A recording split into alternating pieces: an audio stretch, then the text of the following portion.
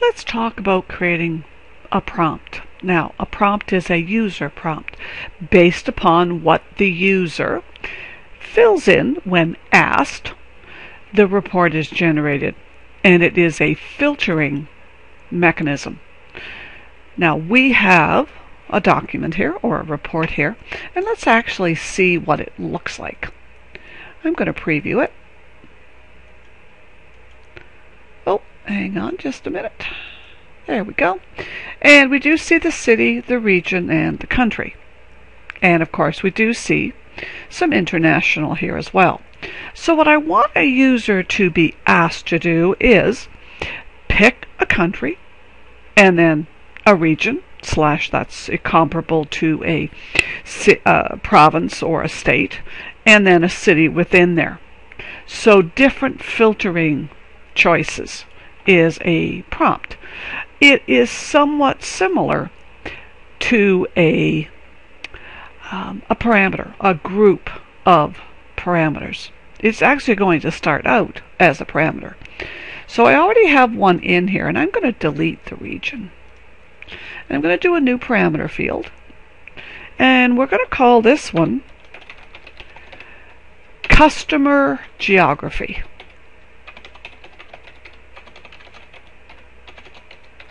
And it is going to be a text string, but this time it's going to be dynamic. Now the screen is going to change. Now down below, choose a data source. Notice it does say new, and that's fine. Now the values and the options, whereas when we've done a static parameter, there were some option settings already there. This time there isn't. Now we're going to click the little file folder here, and we're going to do the first one. Now the very first one, and you have to go from broad-based down in a very logical way. First one is going to be the country, and then the next one will be the region, and then the next one will be the city. Now please take note of the way this is indented.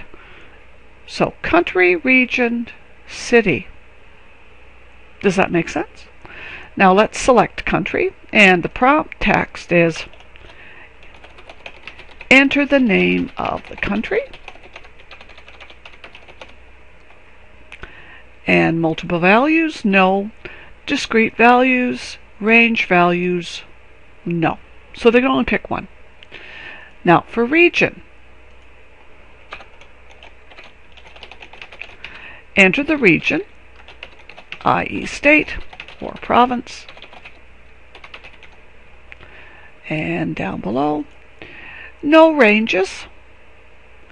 We're going to leave it as true for discrete and no multiples. Now the city, so the prompt text,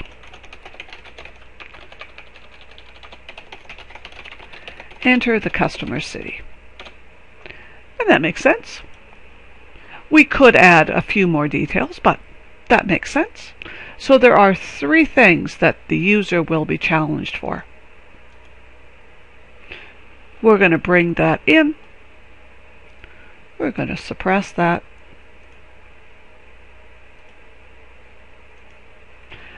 And now we are going to go ahead and add that new parameter to our select expert. And it's going to be based upon, we're going to start it with city. So that's the highest up.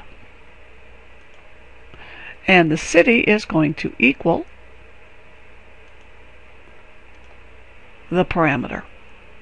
And we're going to say OK. Now I am actually going to go back and look at that select expert so that you could actually see the whole formula. Now let's go ahead and preview this report. And hopefully my crystal reports won't crash. And I have my three choices. So the name of the country, let's select the US, and then the region. Let's pick California. And then when I have California, let's do San Diego. And notice how it pre-filtered. And I say OK. And I only have one. Now, let's do it again. Prompt for new parameters. This time, let's pick Canada.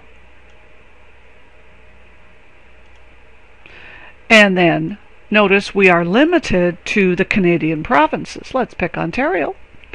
And then the customer city, Toronto. And we say OK.